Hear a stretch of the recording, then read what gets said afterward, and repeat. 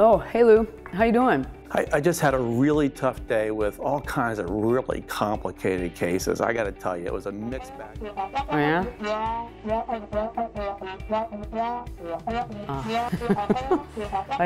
Yes, I know exactly what you mean. I find that approach works really well in my practice. Well, at least we're not making decisions unencumbered by the thought process. Yeah, and that's the whole idea about having, a session that has to do with hot topics and controversies. It's a great track. What? There are controversies in endodontics? You're right. I think we put together a great lineup of world-class speakers to present every side of the most contentious topics in modern endodontics. I think this is a great way to kick off the first day. Healthy controversy, debate, get everybody's blood pumping. Of course. For example, just how are we supposed to clean and disinfect the canals? Yeah, and I think that's what we ask ourselves every day when we're in the office. But on this day, it's going to be Martin Trope talking about canal cleaning, disinfection, without removing as much dentin, keeping more dentin. You bet. And then we'll have Anil Kishan give us his take on nanoparticles and how they can help address all of these challenges. I can't wait to hear what's going on with this exciting new technology. Right.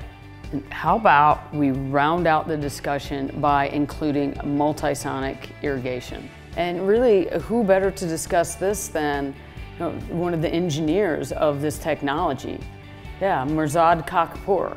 Lou, I think this is a really stellar lineup, progressive experts in this area of what is absolutely hot and controversial and ever evolving. Donna, we've had plenty of presentations in the past on endodontic retreatment and endodontic surgery, but most of these presentations have been a how-to discussion.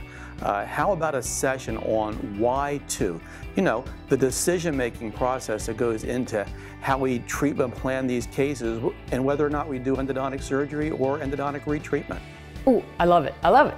Let's get Steve Nimzik, George Bruder, but square them off. Have a Lincoln Douglas style debate, but make it case-based. And so we get their thought processes on why they're going to do what they're going to do from a treatment plan perspective. I can't wait to hear them hash that out.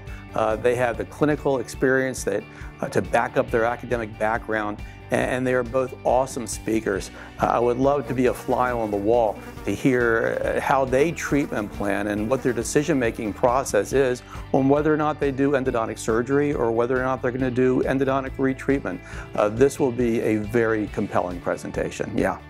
And let's put a bow on it. Ken Hargraves speaking about outcomes.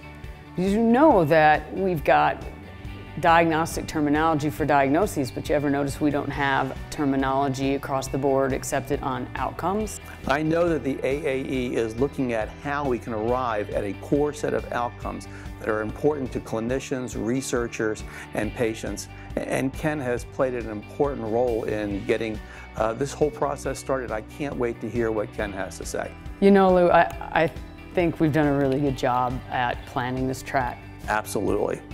They're all hot issues full of controversies, opinions, and clinical relevance.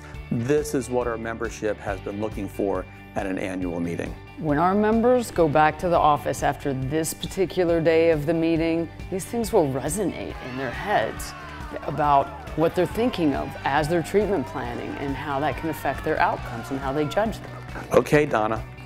See you Wednesday, April 25th, the opening day in Denver. You got it, Lou. See you Mile High.